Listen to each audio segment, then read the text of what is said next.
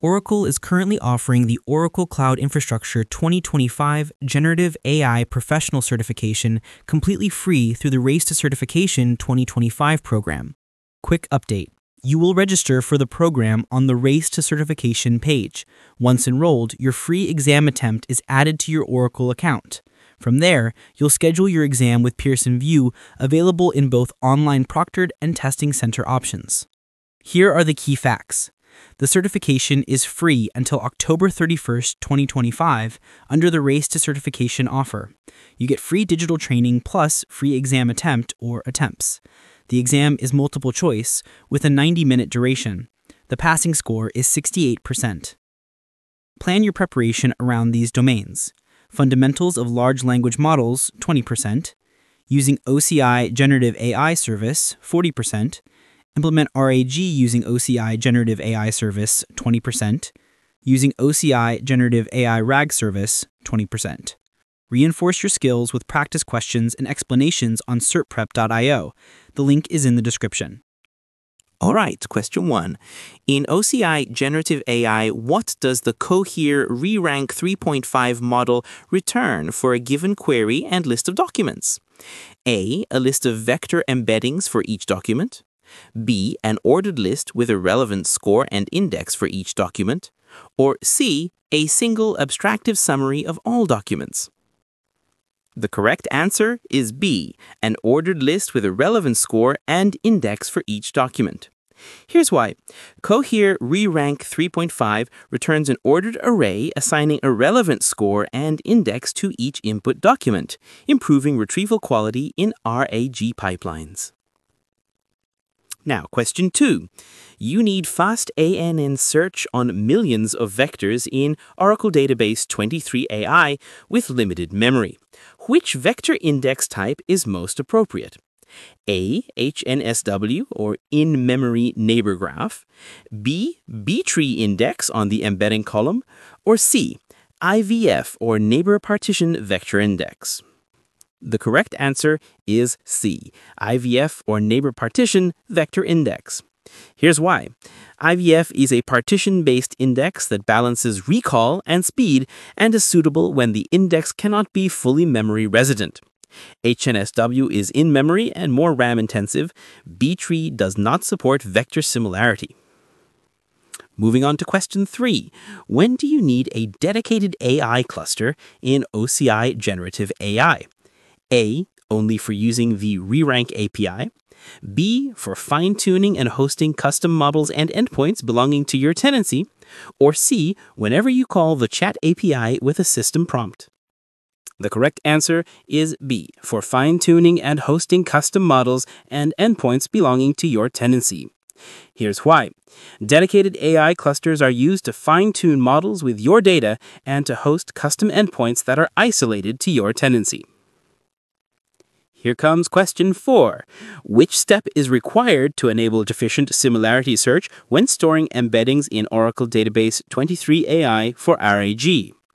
A, create an HNSW or IVF vector index on the embedding column. B, enable row-level security policies on the table. Or C, normalize tokens with a custom tokenizer before insert. The correct answer is A, create an HNSW or IVF vector index on the embedding column. Here's why.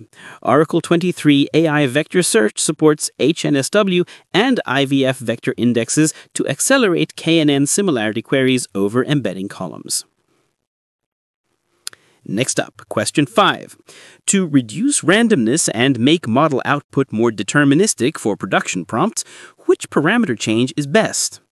A, increase temperature and increase top P. B, decrease temperature and or lower top B.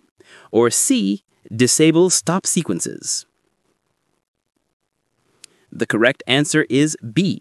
Decrease temperature and or lower top P reduce sampling diversity, improving determinism and repeatability.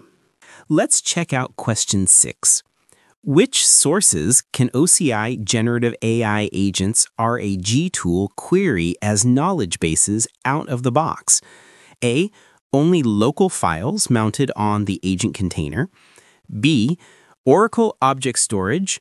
Oracle Database 23 AI, AI Vector Search, and OCI Search with OpenSearch. C. Exclusively third-party vector DBs via private endpoints. Correct answer is B. Oracle Object Storage, Oracle Database 23 AI Vector Search, and OCI Search with OpenSearch. Here's why. Agents support Oracle Object Storage files, Oracle Database 23 AI, AI Vector Search, and OCI Search with OpenSearch as data options for ARGI. Time for question 7. Which statement about AI guardrails for OCI generative AI endpoints is true? A. They primarily reduce GPU utilization and autoscaling costs. B. They provide content moderation and help mitigate prompt injection and PII risks on inputs and outputs. C. They automatically increase the context window for long documents. Correct answer is B. They provide content moderation and help mitigate prompt injection and PII risks on both inputs and outputs. Here's why. OCI AI guardrails add safety controls such as content filters and protections against prompt injection and PII exposure for both prompts and responses. On to question 8. In RIG pipeline, which component most directly reduces token usage by filtering candidate passages before sending them to the LLM? A. Re-ranker, B. Embedder, C. Retriever. Correct answer is A. Re-ranker. Here's why. The re-ranker orders candidates by relevance so you can pass fewer higher quality chunks to the LLM, lowering tokens and latency. Here's question 9. What is a primary advantage of Oracle AI Vector Search versus using a separate external vector DB for RAG on enterprise data? A. It only supports exact, not approximate search, which is always faster. B. It combines semantic vector search with relational queries in the same Oracle database, simplifying governance and joins. C. It eliminates the need to create any indexes for similarity search. Correct answer is B. It combines semantic vector search with relational filtering and joins in one system, easing governance and reducing integration overhead. Finally, question 10. Which tuning approach updates only a small subset of model parameters to adapt an LLM to your domain with limited compute? A. Full end-to-end fine-tuning. B. Parameter-efficient fine-tuning, e.g. LoRa or adapters. C. Prompt-only tuning with higher temperature. Correct answer is B. Parameter-efficient fine-tuning, e.g. LoRa or adapters. Here's why. PEFT methods like LoRa adapt an LLM by training small adapter layers or low-rank matrices, drastically reducing compute and data needs compared to full fine-tuning. Thanks for watching. Ready to earn your Generative AI Professional certification for free? Head over to certprep.io to access free practice questions and exam prep resources. And remember, in this video, we'll go through 10 practice questions together.